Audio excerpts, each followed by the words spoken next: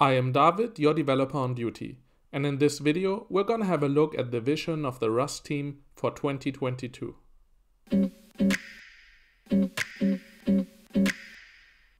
In February the 22nd, the Rust compiler team published a blog post listing all the important initiatives in 2022. It gives a great insight in what to expect. As you can see, this list is quite extensive, so let's go through some of the main points. One of the biggest initiatives, and clearly eagerly awaited, is improvements in async Rust. There's also a dedicated blog post just for that topic. At the moment, async Rust has a lot of downsides. First off, Rust doesn't ship with a default async runtime, which is reasonable since Rust tries to satisfy many different demands from embedded systems to full-blown web servers. In practice, however, this comes at a cost. As an app developer, you must choose a runtime, hoping that all the libraries you use have support for it. Mixing and matching async runtime involves running multiple executors. That's usually not something you want. As an example, take a look at the database library SQLX. They supported the async runtime async-std as well as Tokyo. But because of the high maintenance burden, they want to fully switch to Tokyo. In this issue, they ask the users of SQLX if they are okay with sunsetting the support for async standard. If it gets enough support, they'll do it. Poor 43 people still depending on it. But there is hope. There's a new Rust initiative to make async Rust portable and interoperable. As a first step, they want to provide a standard library for async Rust. Currently, every runtime ships its own library. It would be much better if there'd be a consensus of core functionalities such as I/O traits like async read and async write, and concurrency primitives. Furthermore, in order to switch executors, one needs a standardized interface, for example, traits to spawn tasks. Another common pain point is the missing support for async traits. If you define a trait with an async function, you get the error message, trait functions cannot be declared async.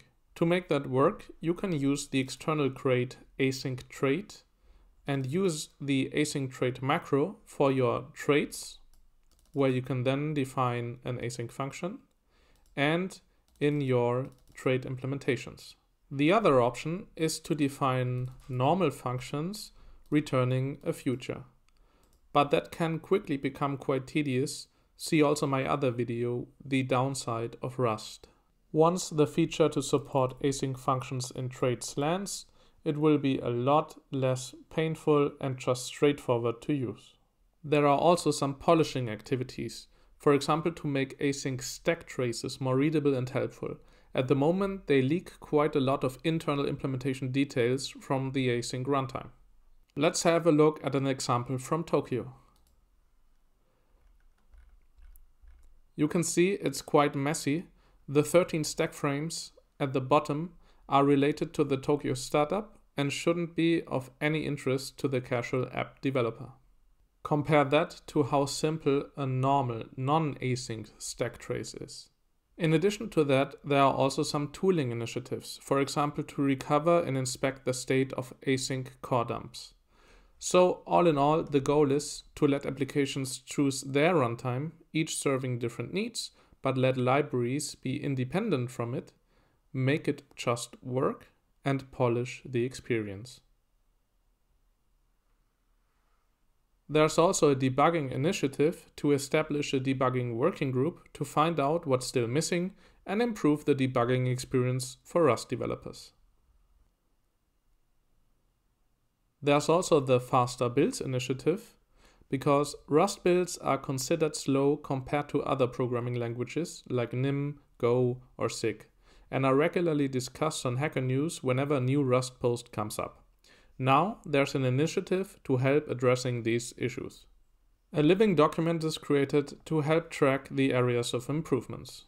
There's also a roadmap for faster single crate compilation, faster project compilation, better benchmarks, as well as better UX for performance evaluation.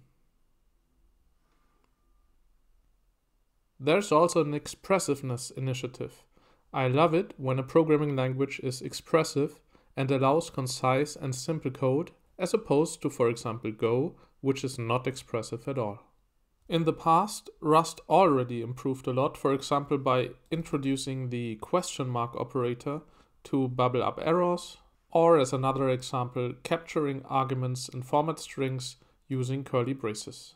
And now Rust continues this tradition to improve expressiveness, and it will provide support for GATs, or generic associated types.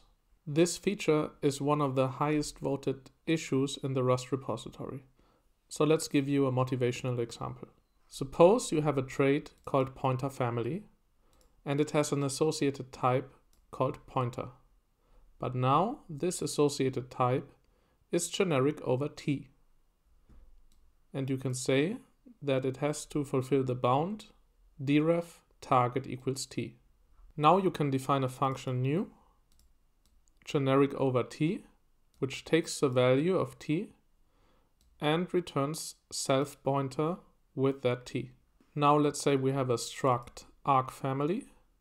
Now we can implement pointer family for this struct, implement pointer family for argFamily, and we can say that our type pointer shall be an arg, and the function new will just return argnew.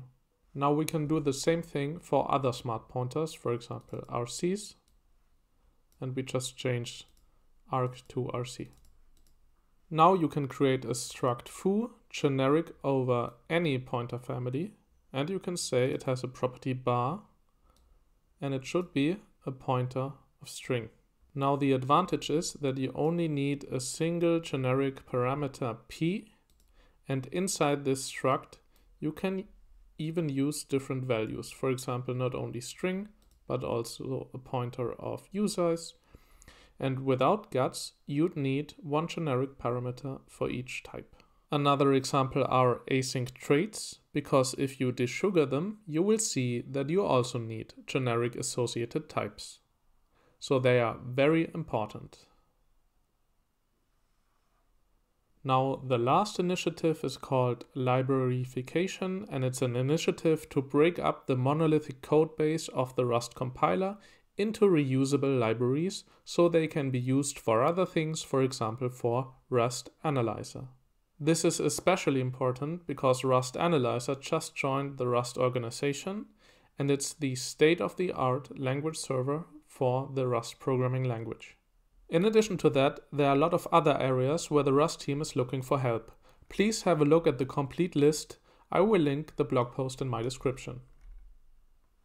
That's it for now. I hope you enjoyed this video. Are there any particular features you would like to see in the next Rust versions? Please post them in the comments. Thanks for watching and stay tuned.